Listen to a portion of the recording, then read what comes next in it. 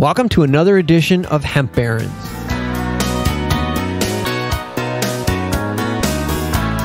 I'm Dan Humiston, and on today's show, we are going to log a lot of miles.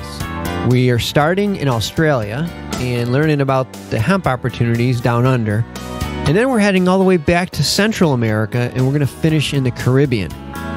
Let's join my conversation with today's hemp tour guide, Ramon Granados, live from Perth, Australia.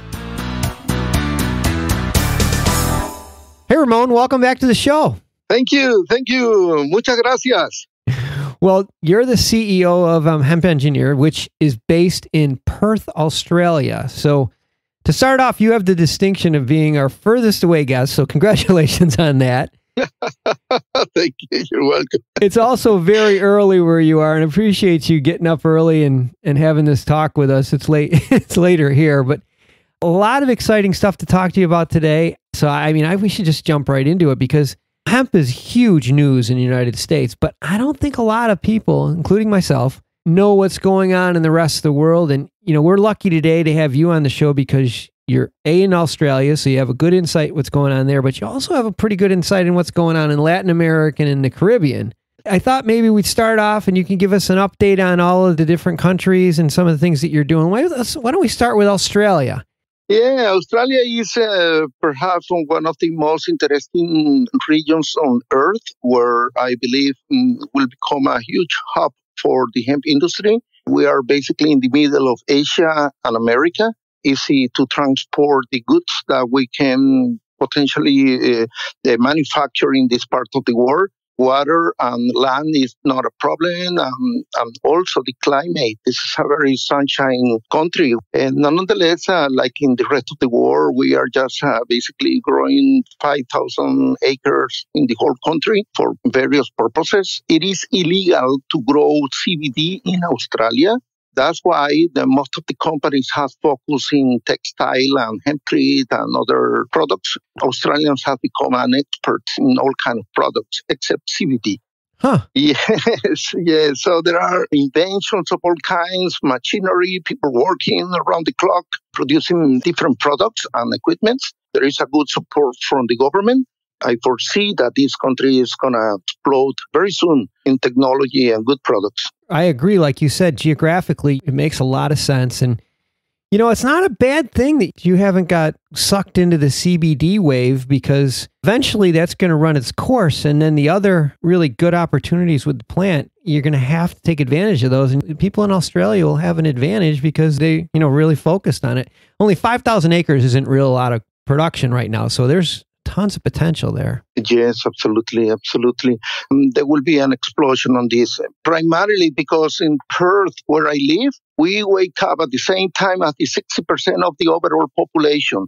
China, Japan, North Korea, South Korea, Thailand. So there is a huge market there to be conquered. No question about that. Wow, you're right. Well, let's jump to the other side of the world. You had recently were honored with being appointed the CEO of Hemp Today in Espanol. And you're going to have a big summit, the Latin America Caribbean Hemp Summit coming up in November. Before we jump to that, we'll talk about that at the end of our talk, but let's take a few minutes just to talk about what's going on in Latin America, what's going on in the Caribbean with hemp. There is something that is significant in this in our Latino culture for one reason or another. Uruguay was the first country that declared legalized cannabis, including medicinal, recreational, and cañamo. That's the way we call it, cañamo, which is hemp. Yes. Okay. And nonetheless, like in the rest of the world, the technology, the products that are being developed are in a very early stage. There is not enough production. Governments are still with the dilemma of the stigma or how we're going to move forward. Ecuador is one of those countries that they have not even discussed this as a possibility. Mexico has just declared marijuana as a human right, and yet hemp is a long way to go. Colombia is doing an excellent work opening the doors for investors and helping the areas that were in a conflict for the narco war, and they're promoting hemp in this moment as an alternative to create a new economy. Uruguay, Chile, the same is going in the same direction. So Yeah, there is something happening. Uruguay is taking the lead, absolutely. That there is a long way to go, but we're trying to do the best we can. Yeah, and what about the Caribbean? The British influence islands are more open to the business than the rest of the countries in the area. Remember that Caribbean is like 4 different cultures in one region. Mm-hmm. And yes, the Spanish-speaking countries are very reluctant, but the English countries are more open. That all kind of ties into this Latin America Caribbean Hemp Summit, November 8th and 9th. Where is that going to be held? Yeah, that's going to be in the Hyatt in Montevideo. We are expecting to have summit up to 100 people. And we are selecting the best speakers that we can have at hand. The idea is to cover the different areas of potential investments that we have from the hemp to the world. So this sounds like it's going to be a pretty interesting show. It's in Uruguay.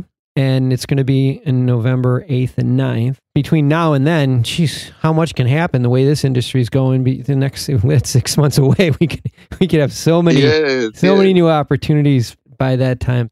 I have all of your information on the MJBulls website. So if anybody wants to follow up and find out information about it, we've been speaking with Ramon Granados from Hemp Engineers in Australia.